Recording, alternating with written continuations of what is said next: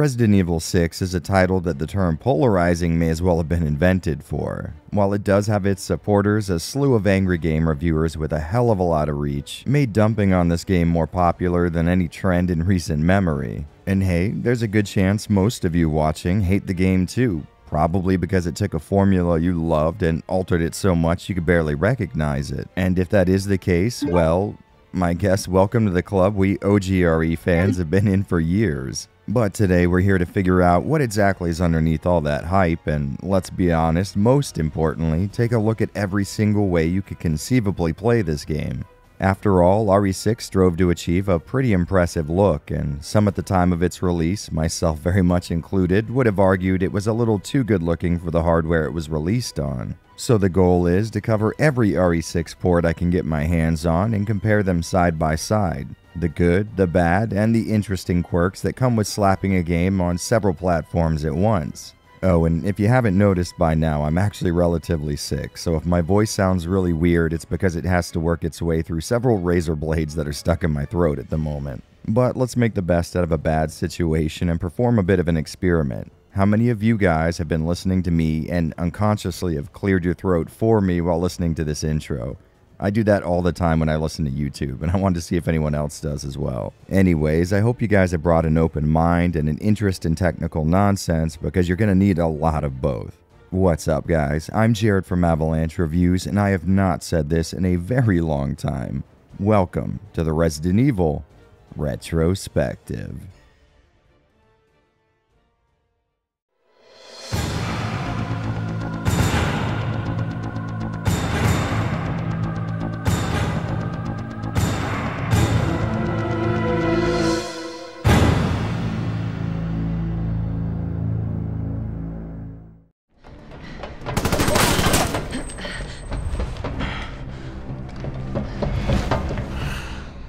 By this point, I hope I've made a bit of a name for myself, but if you're watching this right now with no context, let me lay a few things out. I am a massive fanboy for the original survival horror titles in the Resident Evil series. You guys know the deal. Pre-rendered backgrounds, tank controls, limited inventories, backtracking, all the stuff you would associate with those older and, in my mind, better RE titles. Which means a lot of the newer entries in the series, while being mostly competent, well-made video games I've had hours of fun with, are, in my opinion, a little undeserving of the words Resident Evil printed on their covers. Now, I am fully willing to admit this is a personal thing, and I'm not about to make an objective argument on the matter.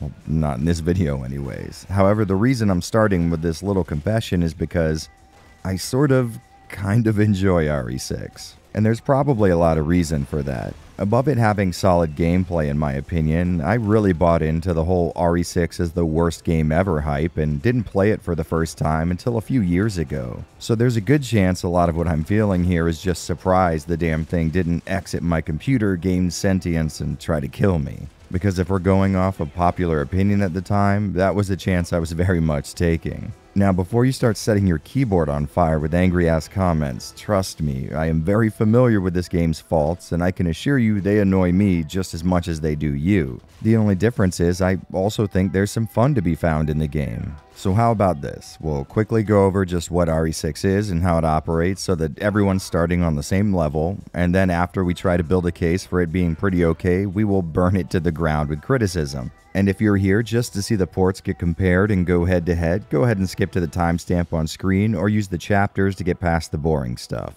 Alright, for everybody else, let's go ahead and jump in. What the hell? You want to tell me what the hell just happened? Resident Evil 6 is on one hand a continuation of RE4's drastic changes to the series formula, and on the other, about as far from them as humanly possible. Making a return, we've got the over-the-shoulder perspective, limited inventory, quick-time-laden gameplay, and heavy action focus seen in both REs 4 and 5. And similar to those titles, you can expect a pretty lengthy playtime, at least in RE terms. The core story's gonna take you a good 20 or more hours to get through, but instead of having players see that story from just one perspective, the game's broken up into 3 parts, starring 6 main protagonists, and this was one feature I actually kinda liked. All of the major campaigns have their own unique, more self-contained stories, but they also intersect with each other to form a core narrative of what's going on, and I won't go too far into that since I already covered RE6 a while back. So if you're looking for a much closer look at all the stuff I'll probably gloss over here, I'd suggest checking out the little card on screen right now or the link in the description to check that video out. But without going into a lot of detail, I think even the most hardcore RE6 detractor would agree this might be the most involved story the series has seen so far. There's a lot going on here, and the main cast of returning RE alumni are tied to several government organizations that are working towards similar goals but in different and sometimes competing ways. Like you'd expect, sometimes that puts them in opposition to each other, giving us the schoolyard matchup of the century in a Chris versus Leon fistfight, something I think all of us have wondered about at some point. We also get to see Sherry Birkin make her triumphant return to the series, which I'll admit was not a big deal for me at first, but after finishing her section of the story, I really enjoyed her character. There's also the introduction of a brand new character in the form of Jake. Although without spoiling anything, I'll just say this is a little more of a returning cameo than a full-on new addition to the cast. Trust me, you'll get it when you play it. Wait, what? The order you complete these campaigns in doesn't really matter, as each one mostly overlaps the others in terms of major events, but I will say finishing all three is a must to get the full story, and in my opinion, that's going to be a really easy ask. Depending on which scenario you go with, there's going to be a lot of returning motifs. Rogue organizations releasing deadly viruses, turning whole cities into zombies, government cover-ups, and self-sacrificing love interests. And don't you dare give me shit for that. Everybody knows, at least in RE6, Piers plays a better Ada than Ada does. It's where you belong. Of course, I'm not about to say this is my favorite tale ever told in a Resident Evil game before, but I think there's a lot here in terms of returning series orthodoxy and brand new additions. You'll definitely find what I would call acceptable levels of camp and flat-out dumbness. Back for more.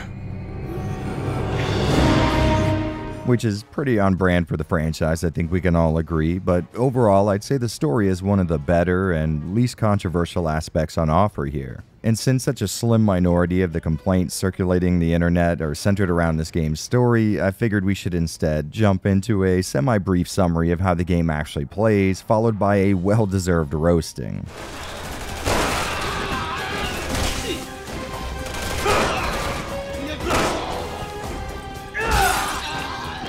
RE6 piggybacks off of the over-the-shoulder perspective and gameplay introduced in RE4 with a whole lot of tinkering going on under the hood. The first big change is the fact that, to my knowledge, this is the first numbered RE game that allows for simultaneous movement and shooting right out of the box, which expectedly feels really damn good. Of course, to make up for this newly acquired mobility, enemies now have the opportunity to get at you from more than 20 horizontal feet away, but overall I'd say combat feels really natural here. So much so that games with this original iteration of combat, like RE's 4 and 5, feel much more clunky and limiting when switching directly from 6, which is exactly what you would expect from a sequel.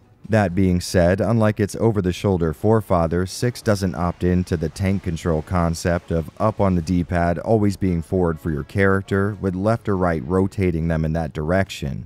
Instead, it's a more traditional third-person scheme here, and I do see why they did this. They obviously needed to make room for the mobility options we'll get into later, but I feel like this is a much less precise method. Much like RE5, 6 has a real-time inventory, so you'll need to make sure you're clear of any threats before you go around trying to mix herbs, and it's worth mentioning the menu is limited in space, something we will once again talk about just a bit later. The QuickTime events that help put RE4 on the map have made a return, but in a much more significant way this time around. Nearly every second of gameplay and cutscenes you'll come across in this game requires some form of these things to pass, and it is just about as annoying as you might think.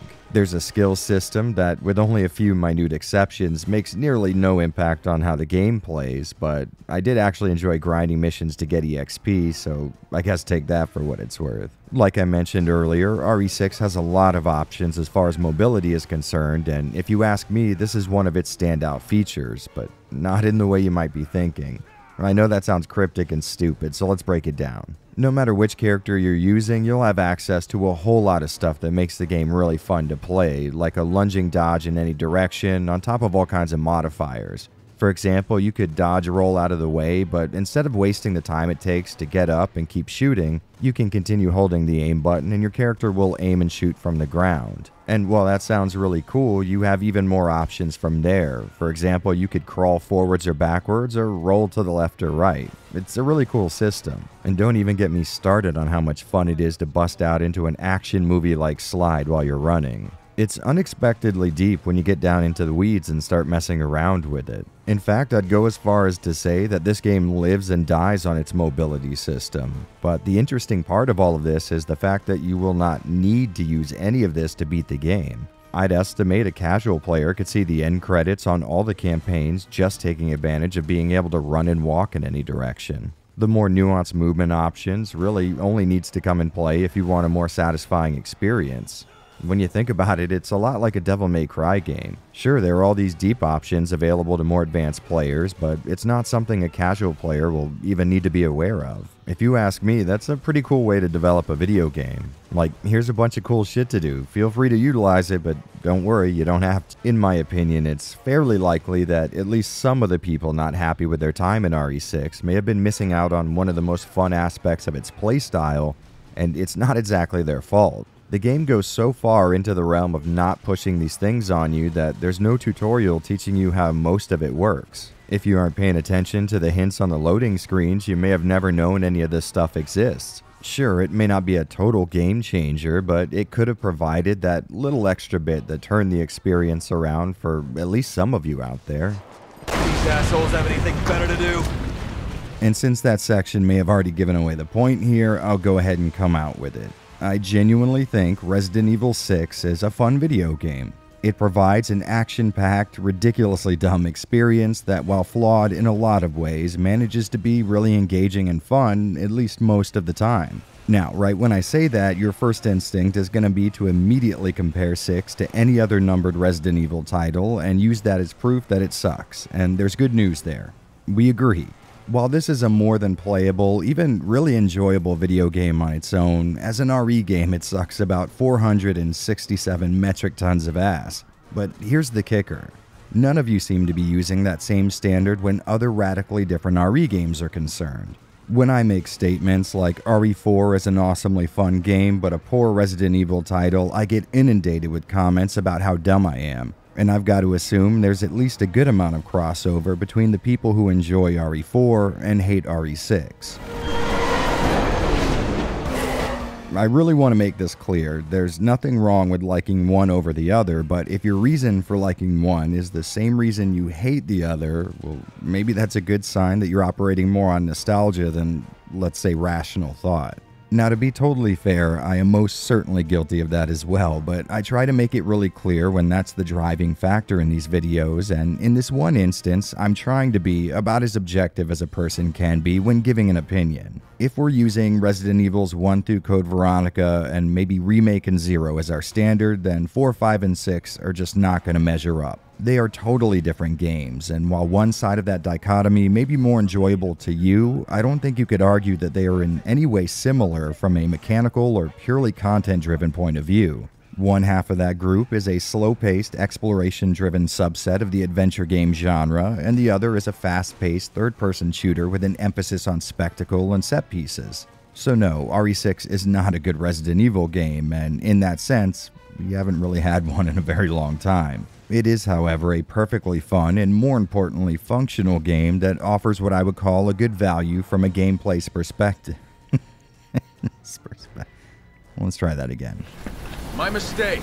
It is, however, a perfectly fun and, more importantly, functional game that offers what I would call a good value from a gameplay perspective. The heavy action focus may approach or even surpass a Fast and Furious movie in terms of sheer stupidity, but good stupid fun is not the worst thing to have bursting from every seam in your video game. Is it hard to take the game seriously when you see something like this on your screen? Without a doubt, but to be fair, if you're taking Resident Evil games seriously in a world where this is one of the absolute most well-reviewed games in the series, maybe the problem's more with you than the game. And look, I'm not here to simp for RE6. It most definitely has some real issues, but my point here is that it's a pretty solid video game all things considered.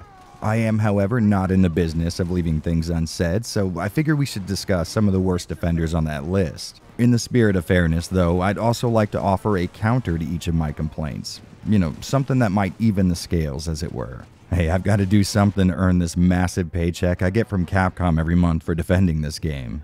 I want $200,000 up front, another $200 when this is over. Oh, and BOWs, those are extra.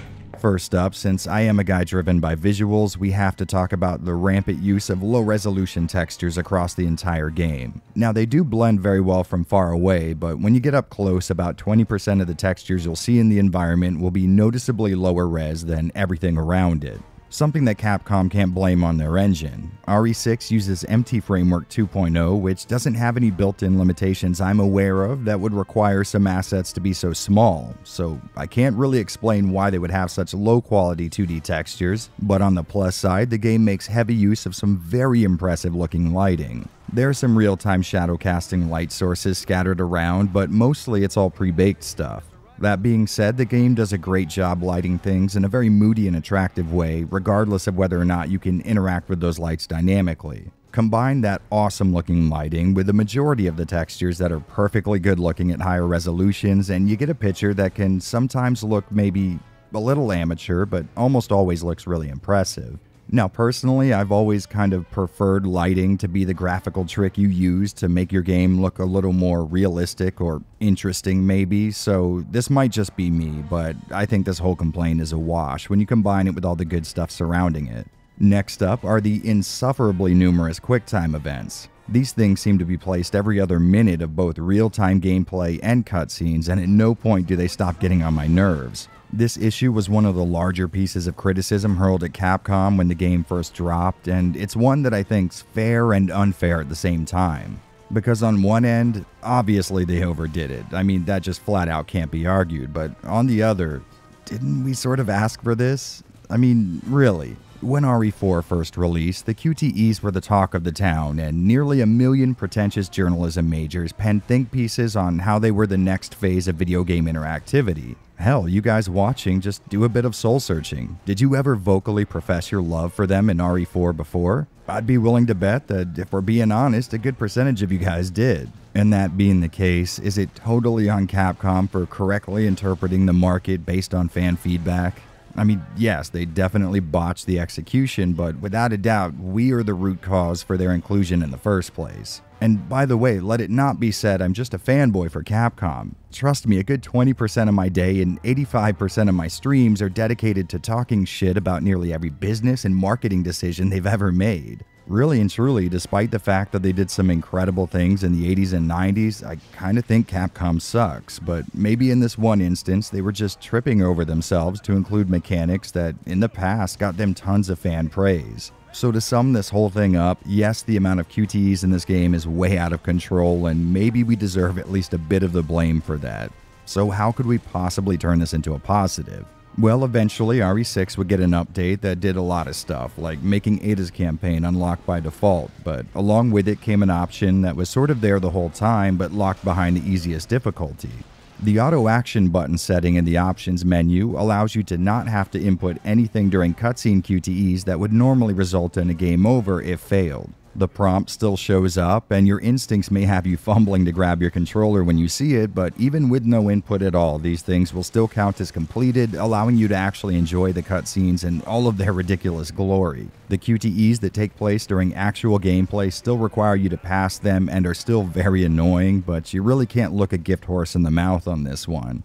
And you just know Capcom really got this message loud and clear because this option is enabled by default now. Of course, it would have been nice to not have to Google that since there's no real indicator that tells you you don't have to perform the QuickTime events anymore, but I guess beggars can't be choosers, right?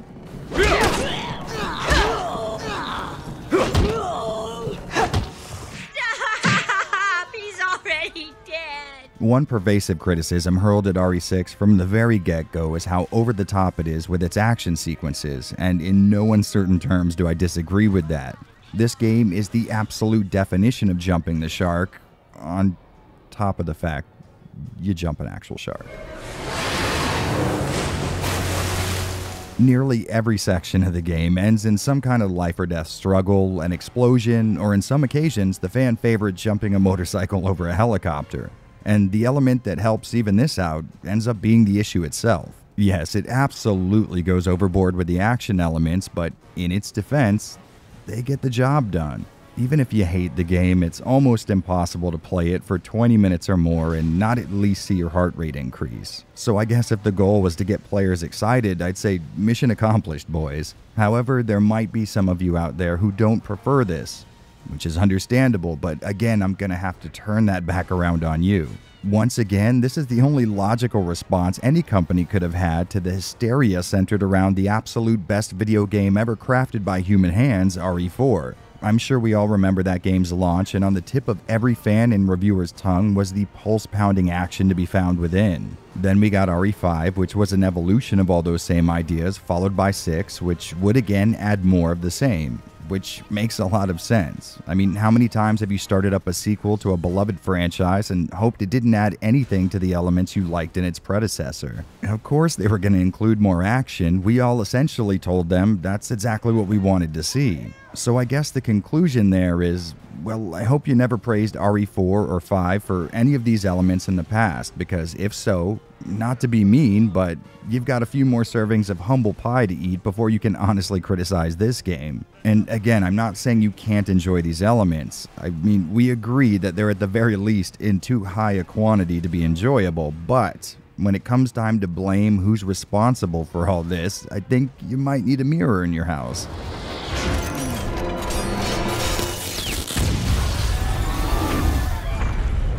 Well, I'm done vilifying you now, so lastly we have one of my biggest criticisms, and for the life of me, I cannot find a balance for this one. So we'll have to break the format I just laid out, but I don't really care because it needs to be said. Above anything else that everyone always complains about, this is the one thing I don't really see mentioned as much, but RE6 assigns way too many damn functions to way too many buttons.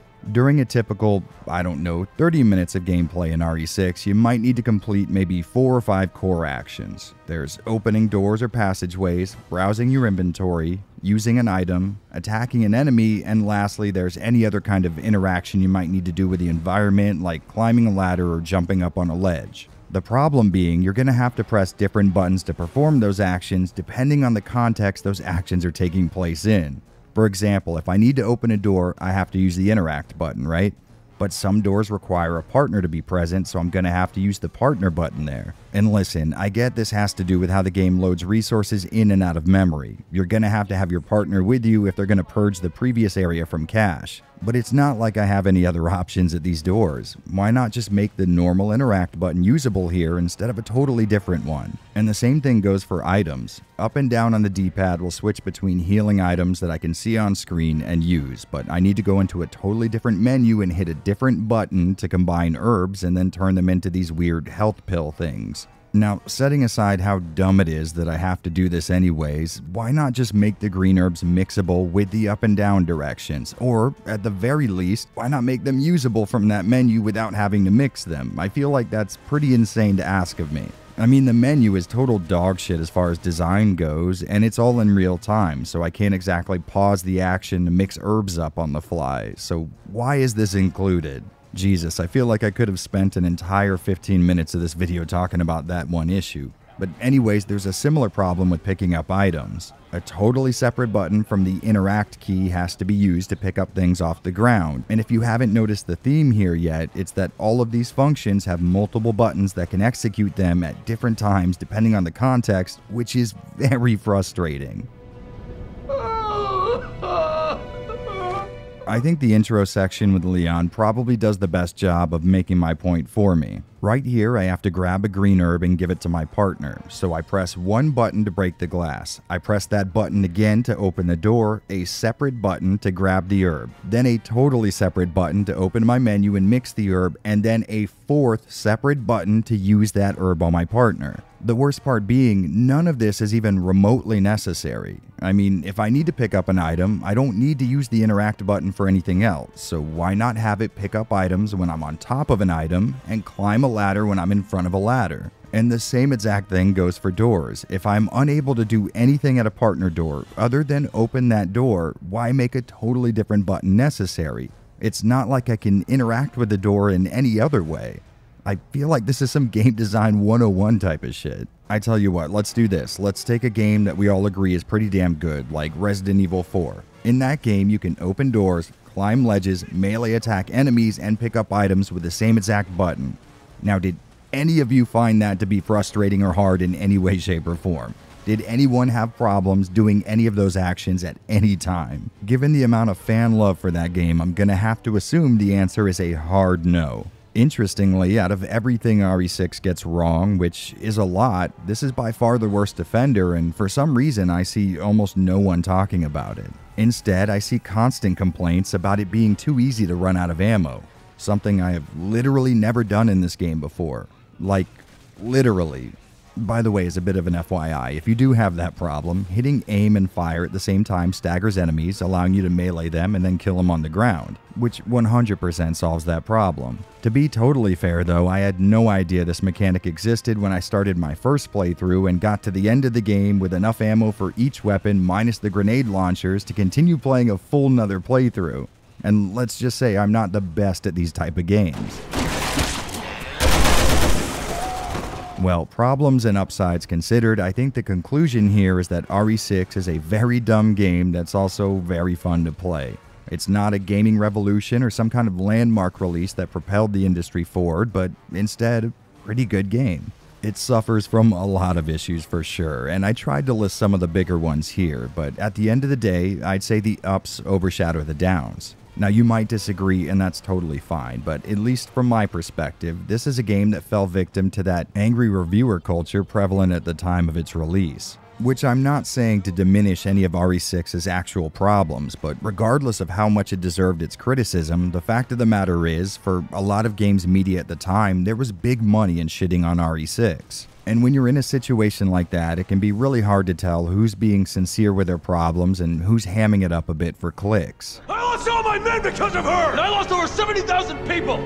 I think if anything, my point basically gets proven by the flood of we might have been wrong about RE6 style articles and YouTube videos that have come out since the whole angry review fad died out. Shout out to Boulder Punch, by the way, that guy rules. Anyways, the point being, I think people may have judged this game a bit too harshly, but in their defense, there were some elements in the game that were worthy of being judged at least a little harshly. So if you're like me and you didn't play RE6 for years based solely on those reviews, maybe now's the time to.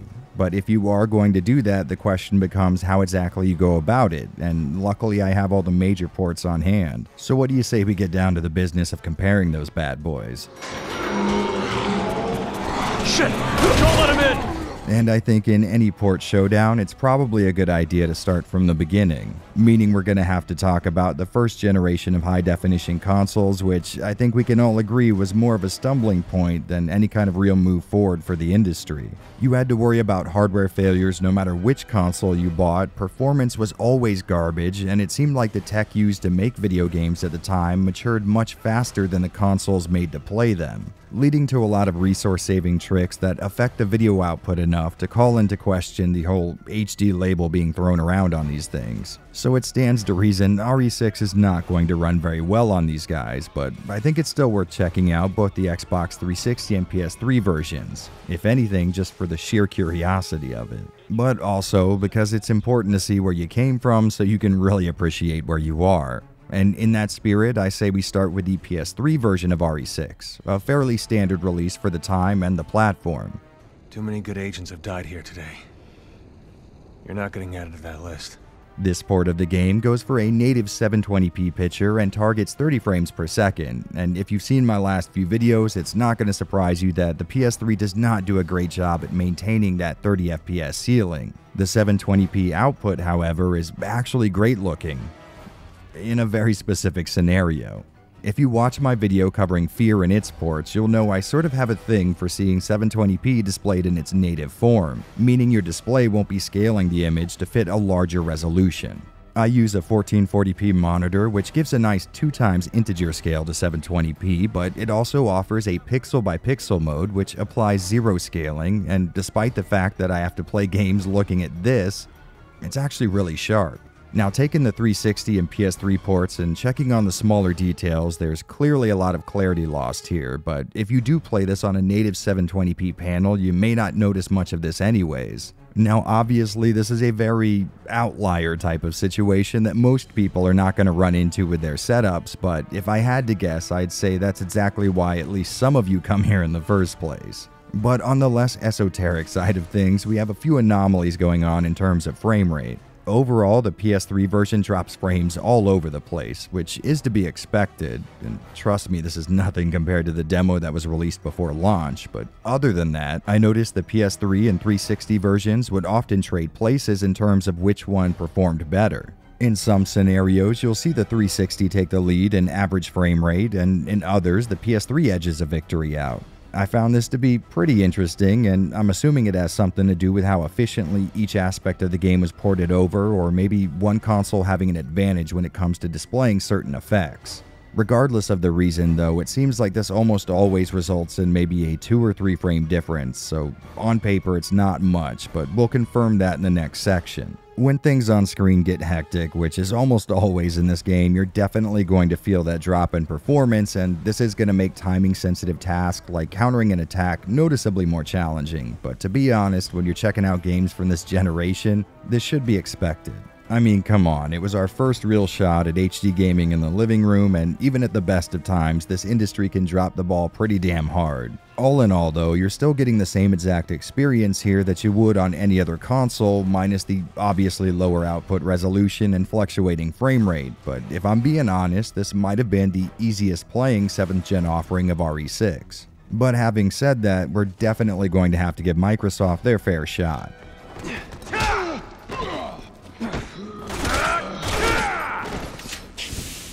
The Xbox 360 release of Resident Evil 6 uses internal upscaling, so while you may have 1080p output, it's being derived from a native 720p image, but honestly it works really well. At first, with how much more detail was present on the 360 compared to the PS3, I sort of assumed it was native 1080p, but when comparing the actual 1080p output from a PS4 port, it seems clear that's not the case. But you might be asking yourself, how the hell did you come to that conclusion? Well, you see here how much more viewable real estate there is on the PS4 release versus the PS3 720p.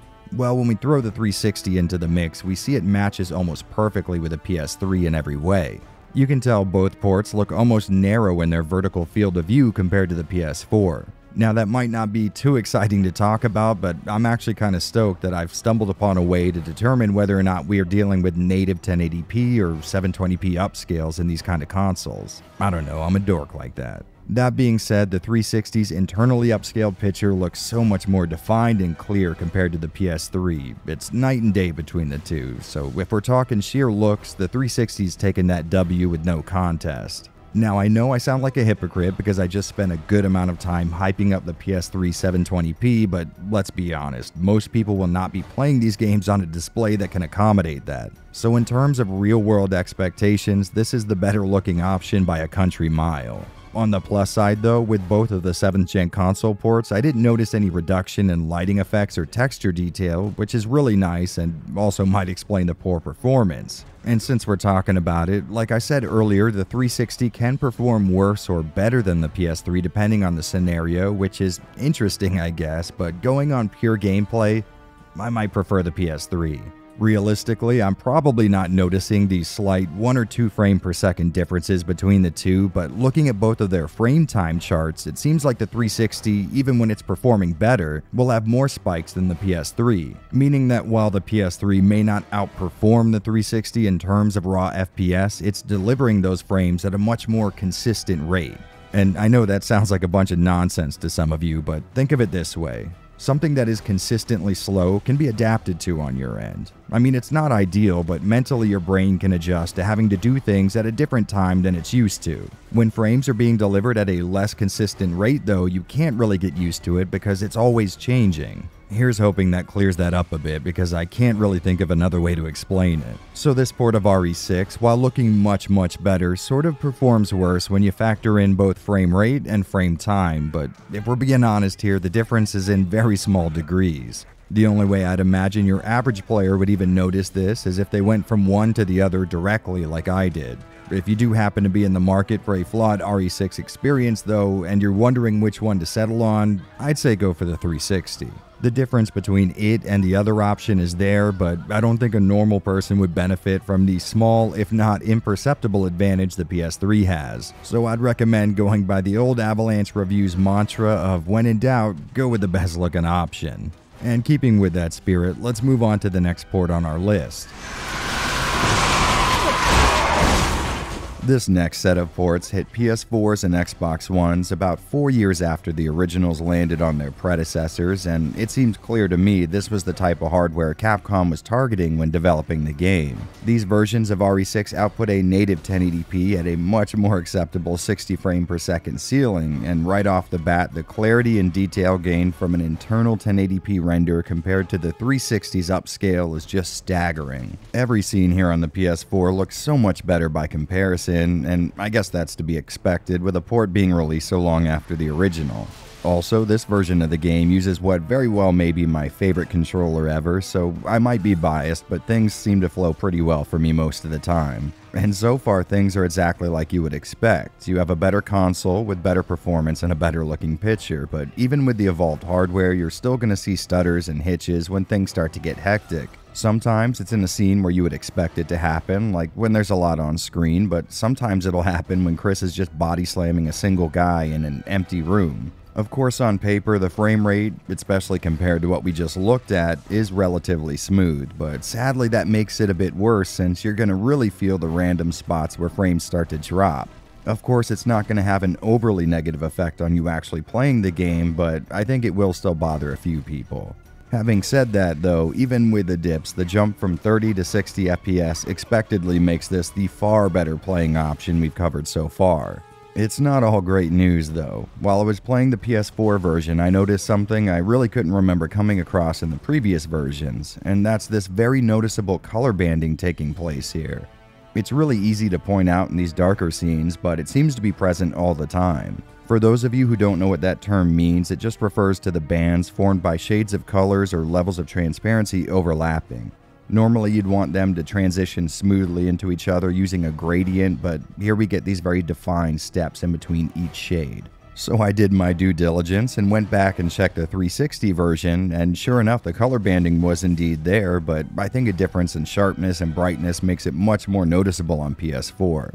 Kinda interesting how increasing visual fidelity helps also increase any flaws with it.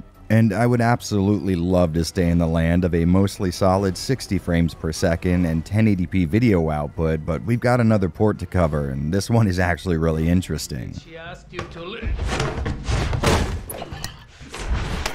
The Switch port of Resident Evil 6 is the most recent version we'll look at today with a release date of 2019. It outputs a very good looking internal 1080p picture and targets 30 frames per second. Right off the bat, I noticed it had a much sharper and clearer image than the 360 and PS3 versions, but that was a little weird for me since I had assumed they would opt for an internally upscaled 720p to save on performance. But sure enough, putting the 360 version next to it revealed the extra pixels that can only come from a higher resolution. Obviously, this is going to lead to a much better looking picture than its other 30 FPS competitors, but when looking at it under the microscope, the frame rate seemed marginally worse. Which I guess makes sense. I mean, it's running at an internal 1080p, it's going to tax the hardware pretty bad, and we're talking about the Switch here. There's not exactly a lot of overhead as far as performance is concerned. But there's a bit of an anomaly going on here, because even though the frame rate was maybe 1 or 2 FPS lower in any given scenario when comparing the older original versions, it felt much smoother to me while playing. In fact, during a recent live stream where me and a buddy played this version, we both assumed it was a rock-solid 30 FPS based on how good it felt, but I might have an explanation for that, and it's one you've already heard before.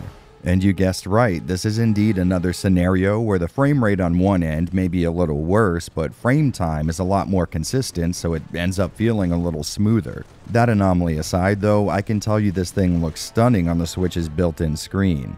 The internal video may be rendered at 1080p, but in portable mode, the Switch's screen can only achieve 720, so the image essentially gets super sampled and the result is much more sharpness and detail than I'm used to seeing on this console. Well, it's either that or the game actually renders it out at 720p and we get that effect I was talking about earlier where native 720p looks great on a 720p screen. I'm not really sure and I don't have the tools to analyze that, but either one, it looks great. In fact, it looks so good on that screen that the inherent value of being able to play this game away from your TV increases exponentially. And really, that's something you have to factor in. Now personally, I'm not too big on mobile gaming because I spend all day sitting at home playing ports of games no one really cares about. So obviously, I never really have to travel too far, and when I do, it's not on any public transit. So maybe I don't have much use for the on-the-go nature of the Switch, but I can't deny this would make for a much more fun trip if I found myself needing to take one. Altogether, I would say this version might be the most impressive so far, but that mostly comes from how little needed to be sacrificed to get it running smoothly on Nintendo's purposely underpowered hardware. If you're looking into playing RE6 away from home, this will be your only portable option, so it'll be a pretty easy choice to make. But if you do go with this port, you aren't missing out on much of anything, at least where the 30 FPS releases are concerned. But that being said, I am very tired of seeing half the acceptable frame rate taking place on my screen, so what do you say we jump back into the real performers? Oh my god! Moving on to the real current generation of RE6 offerings, we have a console that gives the Zeebo a run for its money in the stupid name category, the Xbox Series X. Sadly, RE6 is not on Microsoft's list of backwards compatible 360 games, but there is a good reason for that. Resident Evil 6 is already playable on Series X via the Xbox One release, which is the same version you'll get if you buy the game off the Microsoft Store on the Series X. Now, it is sort of important to mention that I wasn't able to drive my Series X, God I am tired of saying that name already, to 1440p for some reason. When I try anything over 1080p 60, I get this fun screen, and I think it might have to do with a really shitty long run of HDMI between the consoles and my capture solution. So as much as it pains me to say this, it's gonna have to be just 1080p 60 frames per second for us until I do some serious setup renovations. And having said that, this port of the game is actually not too impressive. I mean, it basically has the same sharp, detailed picture you'll find on the PS5 or PS4 versions, but despite this console dwarfing what would be necessary for a smooth frame rate in such an old game, we still see dips all over the place, but that's not even the start of the strange stuff. See, I got a little curious and put the PS5, PS4, and Series X ports up against each other to see if the same slowdown could be pinpointed at the same scene. At least that way we could confirm whether or not this was an Xbox problem or a Capcom problem. And I was rather blown away to see that there was slowdown across all models, but in different parts of the same scene. So while the PS5 would struggle on a section of a cutscene, the Series X would skate by with a lock 60, only to drop frames on a portion the PS5 handled without an issue. I really can't say for sure what's going on here, but since some of the parts the Series X struggles at takes place just before some new assets are drawn on screen, I'm thinking this isn't so much a performance thing and maybe more of a read-write bottleneck and RAM kind of thing. I definitely could be wrong, but look here. See, just as the car is about to appear on screen, the Series X really starts struggling when even the PS4 holds a locked 60. And then after the car shows up, we see the frame rate start to climb back up on the Series X. Not even the explosion on screen causes it to dip again. I think a stutter like that isn't happening because the GPU can't keep up with a 10-year-old game, but maybe the assets in this specific port weren't arranged in a Microsoft-friendly way, causing an inefficient resource drain. I don't know. As you can see, I'm grasping at straws here, so if you know what might be going on, feel free to enlighten me in the comment section because I would genuinely love to know. That aside though, this port runs exactly like you would expect. I know I've been going on and on about frame rate dips and all that, but these are very small scenarios that take place maybe 0.1% of the time. Really, the only reason I mention this stuff is because I find it so interesting. These definitely are not downsides. For 99.9% of the time, it's going to be the same great RE6 gameplay you're used to. There's no added benefits, or at least none I could take advantage of, so until I can test higher resolutions and how they perform, I'll have to end it here. I guess the best thing I can say about this port, or at least my ability to play it right now, is it basically just exists and does the job you think it would.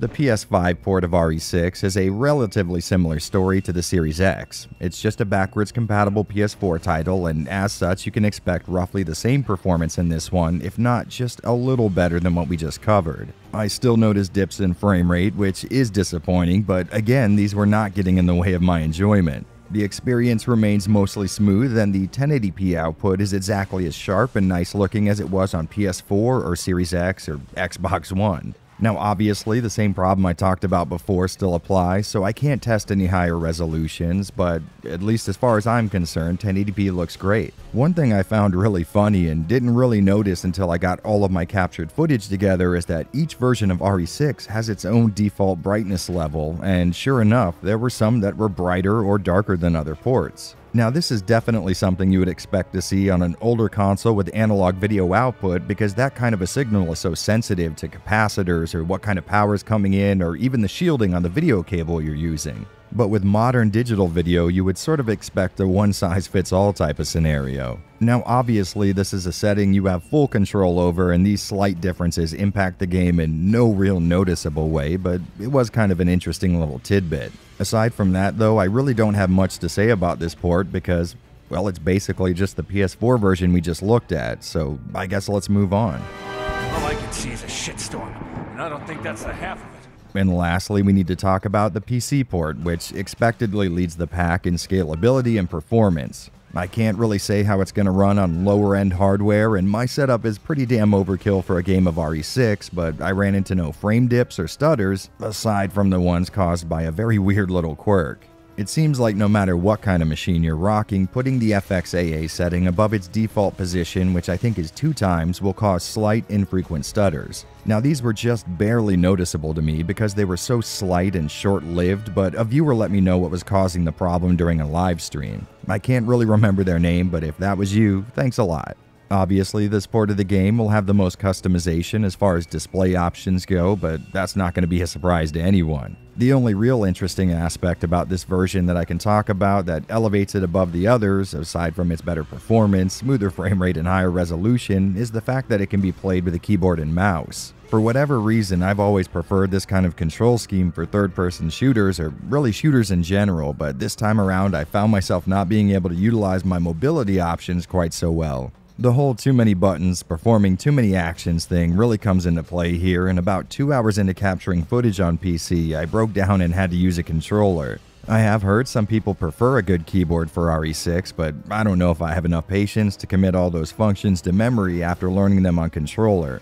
But hey, it's an option, and even though the keyboard didn't do it for me, aiming with a mouse is expectedly much easier and more precise. What would be really cool is if I could approach this with a sort of hybrid type of deal. Use a controller to move around and maybe a mouse to look and shoot, but this is one of those PC ports that feels the need to announce every time the input method changes. When this prompt is on screen, there's a second or two where you can't really do anything, so that basically makes that idea impossible, but having to use a controller is far from the worst deal in the universe. Especially when you consider the fact that this version has the potential to look better and run better than anything else on the list, given you have the hardware to pull that off, and this being a 10-year-old game, let's be honest, most of you probably do. It's over. Well, we are officially done, and that was a lot of ports. I know the PS5 and Series X versions probably could have been left out, but come on, you know I'm not about to miss out on the chance to test a potentially interesting concept like backwards compatibility. If I had to classify each release, which, let's face it, I kind of do, I'd lump all of the 30 FPS releases together, and the same goes for the 60 and up crowd. That being the case, I would say the PS3 is probably the worst performer out of its group, even though it's only slightly. In the looks department, it definitely comes up last with its 720p output, but I will stress again, it can look good with the right gear. Between the two remaining options, the Switch maintains a much smoother feeling frame rate due to the better and more consistently delivered frame times, and it really is hard to discount seeing a full internal 1080p on the Switch. Plus, there's the obvious benefits of being able to take your Switch on the go. All of that considered, out of these lower-end options, I'd say the Switch is without a doubt the best move, and yeah, maybe that hurts a little to say, but sometimes that's how it goes. Moving on to the more big booty ports, the PC version takes the best looking position with ease. I'm running my copy of RE6 at 1440p and 100 frames per second, and that's obviously going to trample what's on offer in the consoles, but even at its higher resolution, you're gonna have to squint to really tell one from the other, in my opinion. I think while RE6 is a great looking game, there might be a sort of ceiling to how good it can look, and maybe we've reached it. Even a guy like me who's absolutely obsessed with this stuff might have issues telling which version is which if you just sat me down in front of some unlabeled footage, leading me to make a very weird designation here. I don't think there's any one modern console release of RE6 that'll give you a noticeably worse or better experience as far as visuals and performance goes. Where one might lack, it almost always makes up for it in some other area, and I just couldn't come up with an objective list of winners or losers if you forced me to. So I guess the good news for you is, if you're looking to grab a copy of RE6 today and you're looking for the best port, you almost can't make a bad decision. So then the question becomes, instead of which one's better for the consoles you own and your setup? Obviously, PC ports, with some notable exceptions, are always going to outperform their console brethren across versions of the same game, but that's almost a law of the universe. We all know it and we all expect it. But seeing such parity between all of these different home releases, some years and years apart, is actually really cool. So feel free to pick at your best convenience, safe in the knowledge that you're going to get an awesome package regardless. And because I haven't abused my graphics card enough today, why not try and get every single port on screen at once, because why not add an hour to my render time? Enjoy, all two of you who ever wanted to see something like this. Well guys, thank you for sitting down and looking at a game you might not even enjoy for an hour or so. It feels really good to be covering Resident Evil games again, and if things go according to plan, I'll have a little more RE content headed down the pipe as well. But to make that a reality, I'm gonna have to get back to work, so until I see all of you again, thank you very much for watching the Resident Evil Retrospective.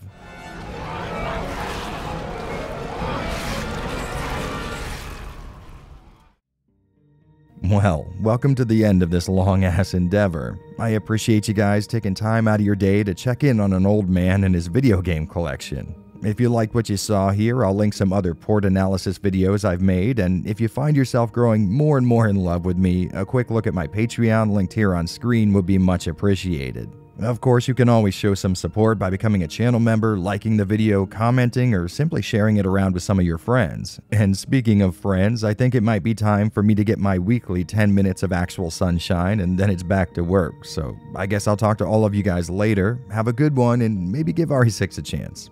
You know, if you want. Now, peace out, nerds.